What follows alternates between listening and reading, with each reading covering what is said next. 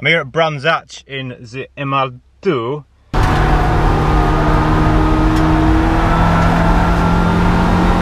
So what has gone wrong, my friends? Well, the P10 has melted through its fuel tank.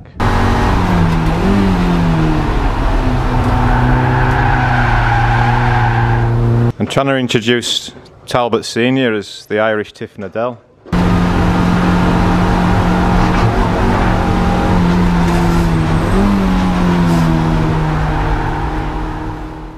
Now then YouTube, welcome to Brands Hatch.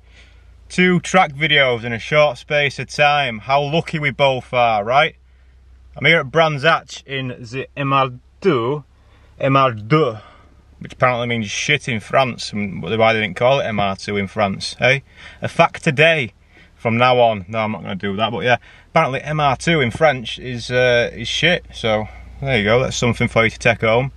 So I'm here in the MR2, I've done 2 sessions already. I've been to Brands Hatch once before in my life, when I had the Integra B series. In my infancy of track driving, I came round here with Pete.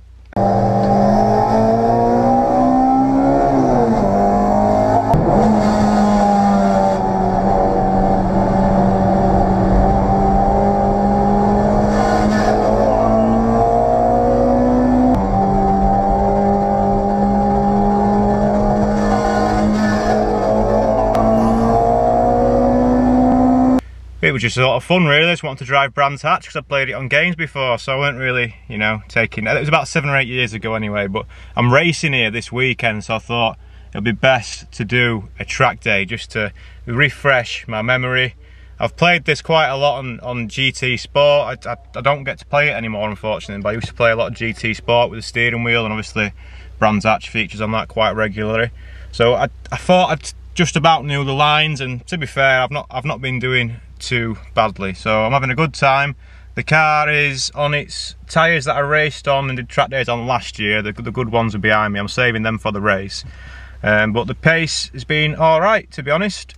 I'm just trying to filter out how I want to have the car set up. The weather, it's really hot today, and it's going to be like that tomorrow as well apparently, so it's probably going to be a case of get comfortable, get the roll bar where I want it and stuff like that, and then hopefully when we go out for that practice session at the weekend, I'll just be able to just go out and go flat out and hopefully get myself in that top half of the grid, if not the top 10. That'd be lovely.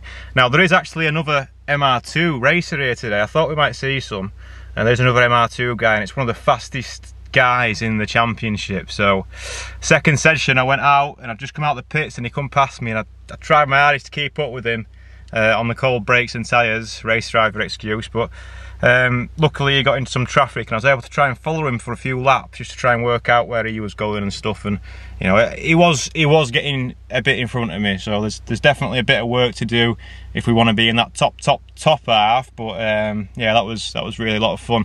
Now, one of the more disappointing things about today is my GoPros, for both sessions I've come in and the GoPro's been off. I'm not sure why that is. Is it a battery? Is it just getting too hot? Is it getting shook about? I don't know. I put a fresh battery in for the second session. It was a fresh battery for the first session, and yeah, it's just it's died. So hopefully I can get some content today. Now, because it's a track day and not a race, we'll do the cameras slightly differently. Instead of having a rear cam, I'm going to use a foot cam. Use the foot cam. Bring back the foot cam, they said. I was pretty gutted I didn't use the foot cam at Cadwell Park in the M3, because, you know, I'm starting to use my left foot quite a lot more, and I think it looks quite cool, which is obviously the main reason for doing it. So yeah, just here we're doing first corner is on the left foot, and then the middle corner, Graham Hill, is it? Is it Graham Hill bend? Maybe. I do loosely know the track corner names just from Gran Turismo and stuff. But yeah, we're here at Brands Hatch anyway. Kev's here, and I'm with Kev's dad as well, who's got the Primera, and Kev's got the DC5. But yeah, this video is all about getting the MR2 feeling right, getting me confident at Brands Hatch, and we're on the Indy circuit, of course. So I set myself a little goal straight away to try and get under a minute. The lap record around here is 57 seconds for the MR2s, and obviously I'm not timing myself, but I think I'm well within the minute, so I'm not quite at the 57, But I reckon Sean, the other MR2 driver, he's got to be well up towards that 57, if not beat. I think the lap record might go this weekend. I don't think it'll be me that takes it, but I can see someone else, the guy over there, I can see him perhaps taking a lap record around here this weekend. But anyway, that's enough for the intro, so let's cut into some track time. We'll have a bit of a paddock walk later on if you want, and we'll look at some action on track. There's a red flag at the minute, that's why I'm just doing this. Someone's just gone off at Paddock Hill Bend into the gravel. Luckily it didn't roll over, but yeah, they went off. So they're just recovering the car now. I'm just going to put some more air in my tyres, because I think I might have... I've put the normal, what I normally put in them, but they're not getting up to temperature, believe it or not. And I did 22 laps on my first session, so, you know, I did plenty of time. So just going to try a bit more air in, see how it feels. Obviously them tyres are old anyway, so I'm not expecting the best out of them, but the most difficult part of the track for me at the minute, you can see it from here, the paddock's quite nice for that. It's this corner here, which is kind of the second to last one. I need to get fast round there, I need to get my confidence up and be quick round there. And then everywhere else, I'm feeling pretty confident with. Paddock Hill is a right corner, it's real nice, and it flows really. The track in general flows really well. I'm surprised I've not been back here since. Like I say, I came once, and it was about 7 or 8 years ago in the DC2, and I just started track driving, and you know, did it for a bit of fun. Obviously, leveled up a bit now, and yeah, really enjoying myself. And the MR2's taking some prisoners, of course it is. There's a 1M over there. We'll have a bit of a pit walk, but you might be able to tell it's a bit hot, so I'm going to get out of this car, go and chill out a little bit, and then I'll bring you some track action in the MR2.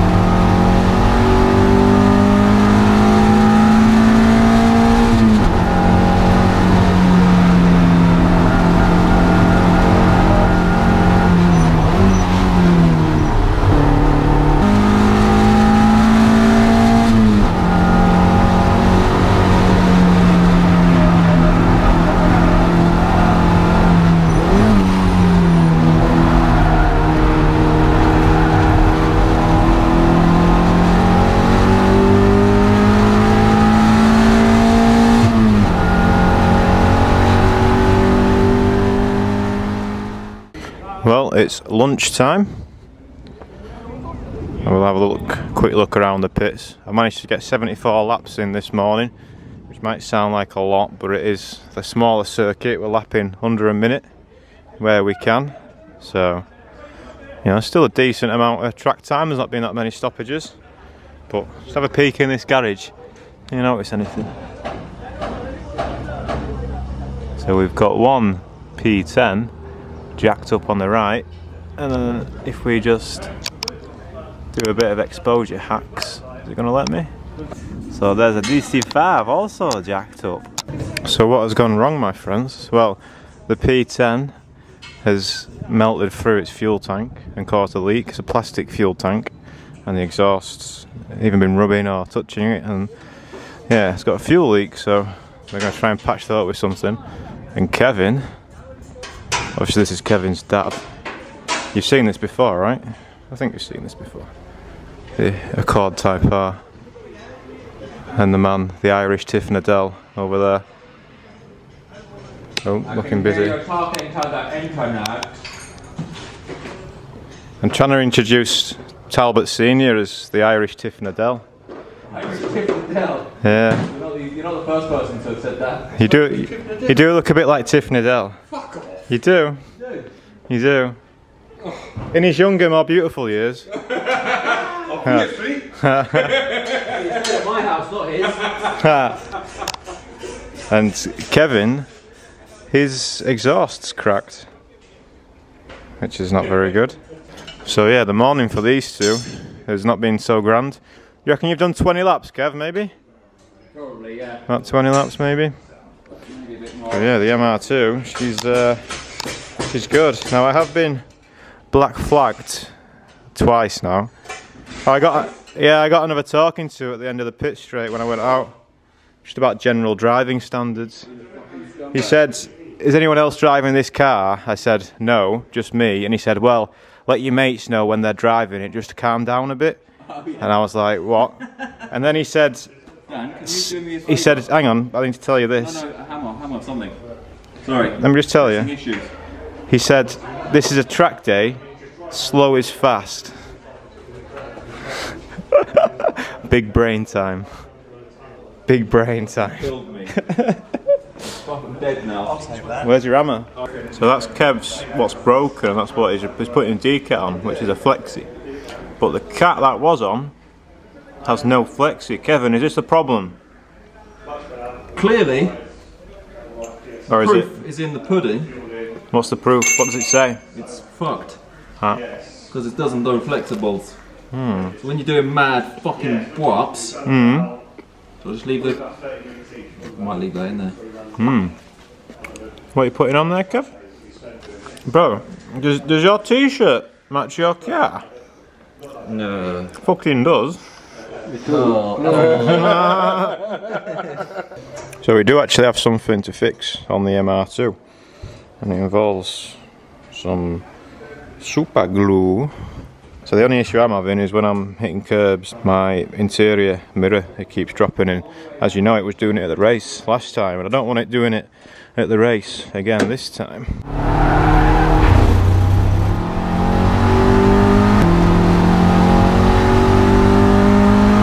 So, what are we going to do? Well, I did this on my DC2 before, and it worked quite well. Basically, got it into a nice position. Ooh, it might be a bit trickier on here because the ball. Please focus on the ball. You can do it. You can do it. Basically, I'm going to super glue around this and hope for the best. Right, that's done just about. It's actually double jointed this. There's two balls, which might explain why it's going all over the shop. Hopefully, a bit of glue. It was a bit hard to get the glue in, but I might obviously change to just having one on this, but it might be quite hard to attach. It's real snug. Alright, we'll do a little pit lane walk anyway. There's some nice cars up that way, but I want to try and go and get some water. So we're going to be walking to the left. Loads of these things again. Look, that one's got a spoiler down below. Nice 1M. Fair few Clios and Megans, as you'd expect. This is a little straight, look, you're right close to the track here. There's a Honda S2000 over there with a blue front, almost spoon spec, but obviously not quite. There's an M2 there with some gold wheels and Nürburgring sticker on it. Look fast. Clio with the turbos. Doing the turbo wings. E36. Who's giving it a tickle? That Evo. Saw him swap ends, that was quite funny. well, obviously not funny for him, but looked interesting. This Porsche's nice, so there's an M5 here as well. So we'll have a quick look with some interesting paint on the M5. I don't know what's going on there, but this, yeah, I couldn't bear this on track. Very nice. That's a bit crazy Kevlar shit all over it. Like caterings and stuff. Man sleeping on a trailer. And this is a track obsession day, so they have their own Clios floating about, and it's some Track Obsession branded free water, which I'm going to go and try and get now. So bear with me. Ooh, a Marshall and a Megane. You don't see that every day. Estate as well. Got taste. Driver fuel apparently. I'll just give you a quick second of that because we all know what everyone thinks about that. Don't have to say too much. I know quite a few track day organisers are giving water away now, and it's a very good idea because, you know, no one wants to go to shop up there and spend £2.50 whatever on a bottle of water. So if they can just buy a load of these from Kirkland or something, you know, it's cheap, isn't it, water? Ooh, Megane, old boy on the reg. Right, I'm gonna have a few sups of this, and then we'll have a quick poke at what's at the other side of the garage. Alright, the driver fuel has been consumed, so we'll carry on our tour. A couple of compacts in here. So there's a Transit here with a body kit on, which is not something you see every day. Like an M Sport one or something, I guess. What's the best car in the pits? Maybe that. The fancy Transit. No, the Pork there, I've not seen him on track. This is the other MR2, which definitely did drive a good bit faster than me. Had a real hard time trying to keep up with it. The C36 is real nice. I'm pretty sure I've seen this at the Nürburgring before. Yeah, tasty. And there's an M3 there, M2, a couple of M2s, Lotus, EP3. There was some real fast, there's one there. There's a real fast Fiesta with the Rapid Fit livery. Yeah, it's over there. A few Fiestas and Clios and stuff, but yeah, it was real fast there. I think it was among the time where my GoPro wasn't working, so I don't think I've got it on camera, but I had a real good battle with it. Quite even, the cars, over a lap. But anyway, that's enough for lunchtime. That's enough of all the cars. You've seen everything. Everything's lovely. It's going well. Hopefully no more black flags, because apparently I'm getting sin-binned the next black flag. And you know, I never normally have an issue with stuff like that. This is very rare that I get black flagged. But today it's been quite common. So we'll try and avoid getting totaled off, because they're going to put me on the naughty step next, they said. And I don't fancy that.